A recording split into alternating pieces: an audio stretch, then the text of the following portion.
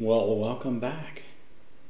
Today we have an interesting topic, which is, oh, wait, what is that? No, that's not right. We're going to do something that's a little more painful than that. It's called adding and subtracting fractions. Same denominators, different denominators, and so on, okay? Well, let's go over the actual rule that has to happen. And then, by the way, nag, nag, nag. This is why mom and dad made you do all those thousands of, practice sheets of your times tables, so you know 8 times 7 is 87, and 7 plus 3 is 73, stuff like that. So you'd be a little faster at this kind of stuff. Because fractions get to be a big pain in the rear unless you know your times tables and your addition tables really fast, because you sit there and wonder how many times this goes into that and what's the common denominator. That is why you learn all those tables lightning fast, to make this kind of junk faster.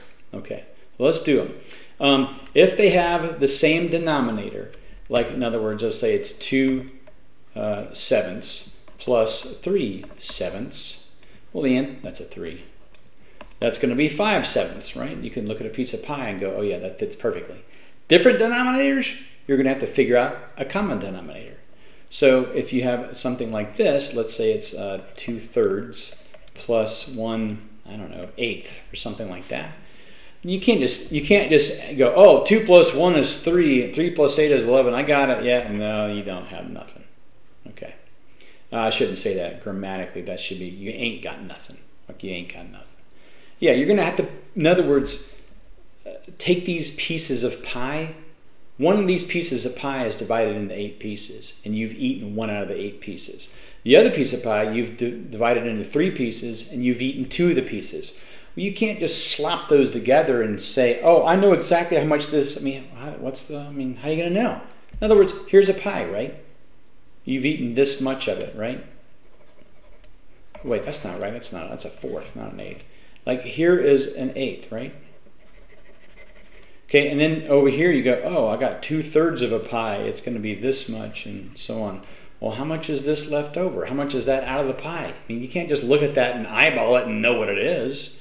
So you're going to have to go, okay, I'm going to have to make both of these pieces. I'm going to have to cut them into this and that, and we're going, oh, this is how many this pie and that pie. So you go, look, 3 and 8 both go into 24. So we're going to make 2 new fractions. They both have 24 at the bottom. How do you go from 3 to 24? Well, you multiply by 8, which is what you do to 2. 8 times 2 is 16. 8 times 3 is 24, so 1 times 3. 16 plus 3 is 19. 24ths, there you go.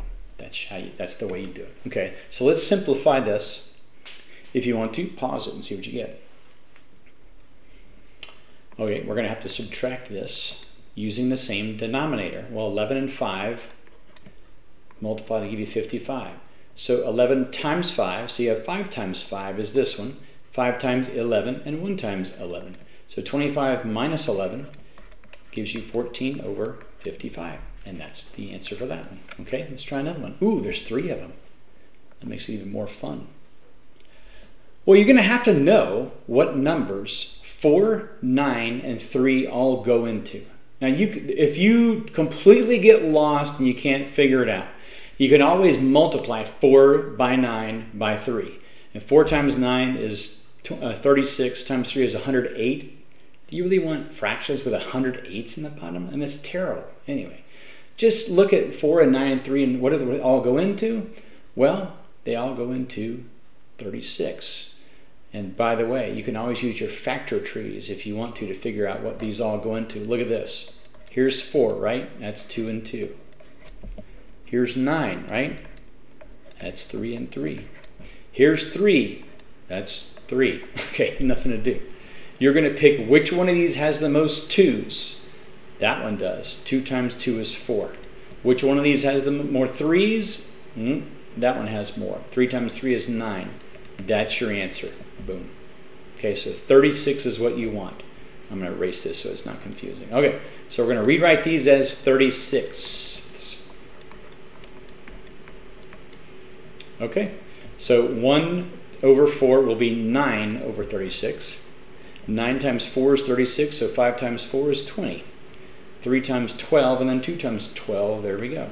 9 plus 20 is 29, plus 24 is 53. You can leave it like that if you want to, it's fine. Or you can do a mixed number, 1 and 17/36. There you go, that's your answer. Okay, look on page 102, and let's try those practice problems. Go ahead and pause it and come back when you're ready. Okay, well, page 1, you're going to find the common denominator. I hope you see it's 20. And make sure you know this is a subtraction problem too. So 3/4 is 15/20. 2/5 is 8/20. So that'll be 7/20. Pause it and try B. Ah, look at this. Don't get fooled. That's a minus sign right there. I mean, at least it is if I copied it down correctly, which I think I did. Okay, so what does 3, 2, and 4, what do they all go into? They all go into 12. So something plus 12 minus something over 12. Okay, so there we go. 5/3, 3 times 4 is 12, so 5 times 4 is 20. Half is 6, 1/4 is 3. So 20 plus 6, 26, minus 3, 23 12. So you can leave it like that if you want to, or you can go, that's 1 and 11/12. Okay, all right, pause it and try C.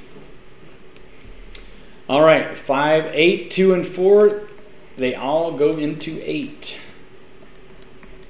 All right, 5/8 stays the same, minus 4/8 plus 2/8. So that's going to be 5/8 minus 4/8, 1/8 plus 2/8, 3/8. Pause it and try D. Okie doke. Let's try D.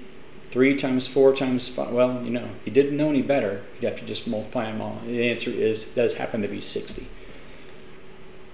So 60 all the way across. 2/3 of 60 is 40. 3/4 of 60 is 45. 1/5 of 60 is 12. 40 plus 45 is 85, minus 12 is 73/60ths, or 1 and 13/60ths. Okay. All right, that is it for fractions today. Do a good job on your practice problems today, and go hug your mom or do the dishes or something nice. Go give your mom a hug and tell her thanks for homeschooling you. She'll appreciate that. See ya.